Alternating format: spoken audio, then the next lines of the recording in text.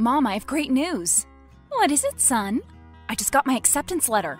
To Arizona State? No, I don't even know if they send out acceptance letters. I think everyone just automatically gets in. Don't be dismissive, honey. You know that's where Troy's going. Yeah, I'm sorry. I'm just really excited right now. So, which college are you talking about? Stanford. Stanford? They accepted you? I didn't even know you applied. I didn't tell you because it was such a long shot. But I did a couple Zoom interviews with the acceptance board and I guess they really liked my personal essay. I'm going to Stanford! That is incredible! I am so proud! Thank you.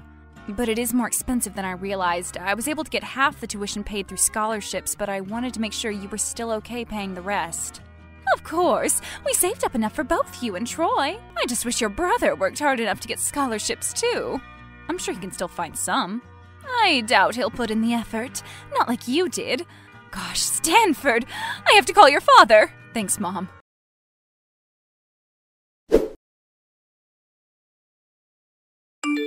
So, Mom just told me. Congrats, I guess. Thanks. And you too. ASU has some really well-respected programs. Shut up, you don't have to always talk down to me. I wasn't. Sure. Look at me. I'm the smart twin who's going to Stanford. Everyone loves me. Pay no attention to my idiot brother. I didn't say that, and it's Stanford. Whatever. So, how'd you do it? How'd I get in? Well, I filled out the application and got some reference letters from my volunteer work. But I think it was mainly my personal essay. Dude, can I use it for my stuff? I need to write one of those. Of course not. It's personal. That's literally in the name. But we're twins. We have all the same life experiences anyway. Except you did all the boring academic stuff and I actually had friends. All I need to do is change some words around. You are not going to use my essay. Then I'll just have a look. I want to see how you wrote it. Don't you dare. Try and stop me. You're not home and I know your computer password. No, please.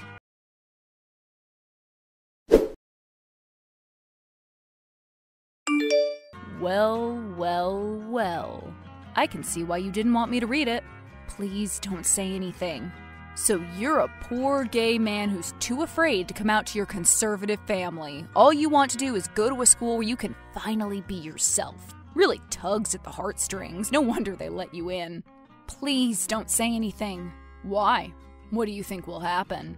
You know what will happen. Mom and Dad will freak out. And they obviously won't pay for any of your tuition.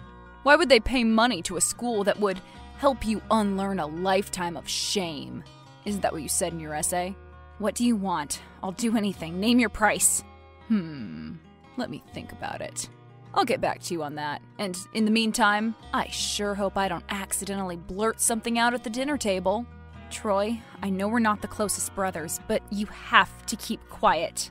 If you say anything, you will literally destroy my future. Don't call me. I'll see you at home, Mr. Stanford.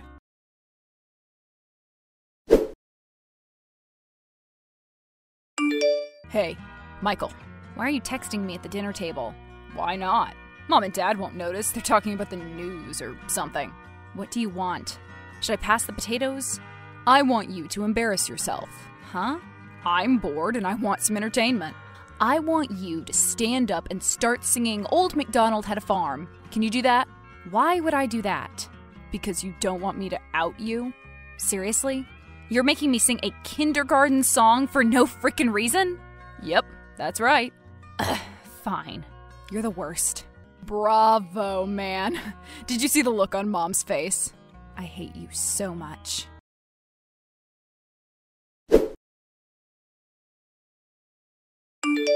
Michael, you busy? Probably. What do you want? I'm having some trouble finishing my English essay. It's about Prince and the Pauper. Since you're so smart, I know you can help me. What do you want me to do? 1,000 words about the main character and themes and stuff. It shouldn't take you too long. You read the book, right? Who am I kidding? Of course you did. You probably read everything Dickens ever wrote. Mark Twain. And yeah, I've read it. You should too. It's really good. Hard pass. I'm not going to read anything unless I absolutely have to.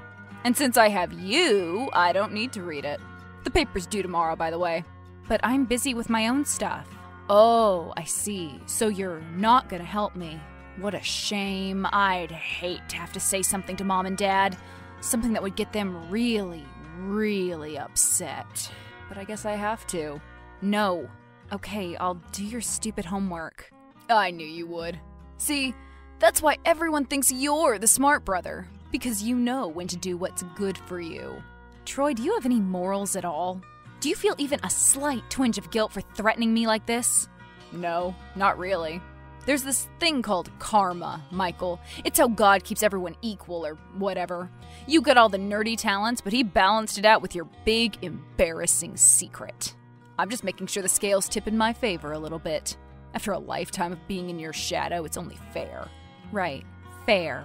Troy, I'll do your homework and you'll get a good grade on it. I'll even add some spelling errors to make it seem like you wrote it yourself. But I will not feel bad about myself. I have a secret, but I'm not embarrassed by it. Don't think for a second that I'd change anything about myself. Careful, dude. It's starting to sound like you're talking back to me, and you do not want to do that. Fine, whatever. Don't whatever me. I think you owe me an apology in addition to doing my homework. What? Say you're sorry for snapping at me, and I won't talk to Mom. Are you serious right now? Say it. I'm sorry, Troy, I misspoke. That's better. I expect the full essay in the morning.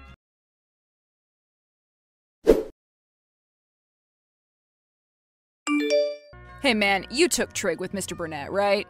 No. Oh, that's a shame. Then it's going to be difficult for you to finish my homework. You want me to do your trig assignment? Yeah, and it's not really an assignment, it's just notes. What do you mean? Well, Burnett's been going off all year about how we need to take good notes throughout his class. I thought he was full of it, but apparently he's going to check our notebooks at the end of the week to make sure we've been keeping up. And you want me to make sure your notebook has all the material? Exactly. Fine, give me what you have. I actually don't have anything. What? You want me to write a year's worth of notes for you? Can you? You have all week. Also, I don't have a blank notebook, so you might have to pick one up at the shop. It has to be college ruled. That's a lot. I know, but I need to pass this stupid class. Without all my math credits, I won't graduate. The stupid school thinks that math is so important. Like I'll ever use stupid quadratic equations in real life. That's algebra, not trigonometry. Shut up. I can't keep doing this, Troy. I'm exhausted. Sounds like a personal problem. I've already done your assignments for English, history, bio, Spanish, and now trig. And I've bought you new shoes. And I've done all your chores. It's too much. This has to stop. If you ask me, it's a small price to pay for our parents' love. And more importantly, your future tuition. I'm doing you a major favor by keeping my mouth shut, and the least you can do is finish all my homework and stuff. Fine, I'll do it. I'll spend all of this week writing the notes that you should have done in class for the entire year.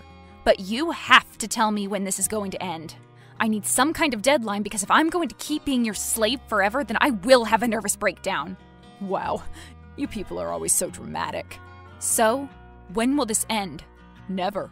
Well, maybe once you graduate from college and no longer need Mom and Dad to support you in any way. I guess when that happens, you can reveal your little secret. But as long as you need me to keep silent, I will be using that to my advantage. Michael? Are you still there? What, no goodbye? How rude.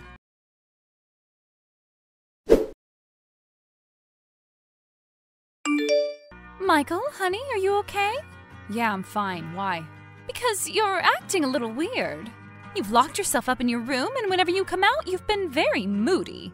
I know you're probably stressed before graduation, but this is your time to enjoy your last month of high school. You should be enjoying it. I know. I wish I could. Can you tell me what's been bothering you? No. Sorry. So something is bothering you.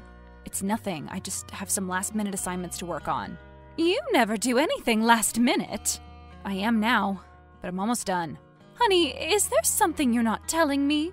Is it about Troy? No. Why? Because I see how you look at him. I know you two have never really gotten along, but I can see the hate in your eyes. Did he do something to you? Mom, please drop it, okay? I promise to be friendlier. Okay, just know that you can tell me anything. I know, Mom. Thanks for your support.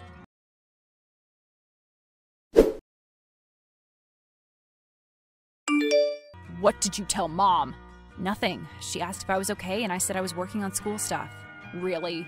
Because she pulled me aside and asked if I was messing with you. You must have said something. I didn't really. She just noticed that I've been stressed out. And I am stressed out because of you. But I didn't say anything. Watch yourself, Michael. I am this close to going back on our deal. I've spent a total of 8 hours this week working on your trig notes. I've done everything you asked me to do. You will not say anything. Damn it, Troy, I hate you so much. If there's even a single shred of humanity left in you, you'll drop all of this and just let me live my life. I'm wasting my last month of high school because of all the work that you're making me do, and I'm pissed. I don't like that tone. I think I'm going to go have a chat with Mom after all. If you do, you won't get your trig notes. I've almost finished them, by the way. Okay. Well played. But you're going to give them to me, right? Because it's due tomorrow. Yes. Good. Give me the notes and make Mom get off my back. How do you expect me to do that? I don't know. You're the smart one, so you'll figure it out. You can hate me all you want, but you have no idea what it's like to be me, do you? I know exactly what it's like to be you. You resent me for succeeding while you fail. You hate how people react when they find out that we're twins. You blame me for all your failures, and yet you do nothing to make your life better. You're mean and unpleasant and deeply stupid, and you can't hide it. You know that our parents expect less out of you, and it eats you up inside, so you take this one tiny bit of power and you exploit it over and over to make my life miserable. And I have never done anything to hurt you besides merely existing. You've asked me to do a lot of stuff the last few weeks, but getting our parents to look past your clear and obvious flaws will be the hardest task yet. But I'll do it, because I need to keep you happy. Wow, Michael, that was a lot. I'll give you your trig notes in the morning.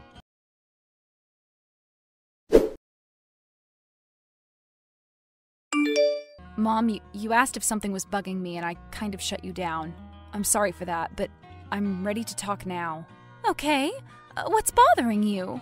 Mom, Troy found out something about me and he's been blackmailing me ever since. Oh dear. I've stayed up for literal hours doing his schoolwork. I haven't had a full night's sleep in weeks. I've written his essays and done his homework, and this last week I've had to fill an entire notebook with trigonometry notes for the whole year because he couldn't bother to do it himself. I'm seriously stressed out and really angry, and he's still not happy. After everything I've done for him, he says he'll still expose my secret if I don't somehow convince you to like him more. Whatever that means. I just can't do it anymore, so instead of tricking you like he wants, I'm finally going to be honest. Really? He did all that? Are you surprised? No, but it must be a terrible secret of yours. It's not. You and Dad will think it's terrible, but I'm not ashamed. That might be the worst part in all of this. I didn't do anything wrong, and I'm still getting punished. Mom, I'm gay. That's the secret. Honey. Now, I know your views on all this, and I don't expect you and Dad to change your minds. So if this means that I'll have to take out some extra loans to pay for Stanford completely by myself, I will accept that. It'll suck, but a lot of people like me have gone through much worse when they came out. The point is, I'm done with all the bullshit, and I just want to live my life again. Honey, first of all, don't say bullshit. You know how I don't like that language. And secondly, I'm sorry. I had no idea you were going through all this. So you're not mad at me? I'm mad at your brother. Furious, really. But I'm not mad at you. So you accept me? I will. It's a lot to process, and this is not the life we envisioned for you. But if I had to choose between accepting a homosexual son and accepting a manipulative psychopathic son, I'd choose the former. I think all of us need to sit down and have a nice, long chat. So you won't be cutting me off? No. Your brother has actively tried to hurt you, and you've done your best to keep the peace. Okay, I may have struck back just a little. What do you mean? After all the work I did for Troy, he was still threatening me. So I erased a few pages of his trig notes and replaced them with a long letter to his math teacher explaining that I was the one who did all the work. I couldn't help myself. It sounds like he got what he deserved. Mom, I'm sorry if I disappointed you in any way. I love you, son. Let's talk tonight.